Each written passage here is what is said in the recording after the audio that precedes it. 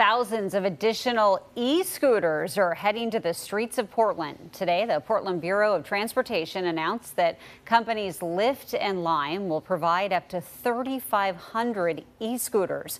Riders will be required to lock their e-scooter to a bike rack, signpost, or Biketown station when they end their ride. One other big change, seated scooters are here.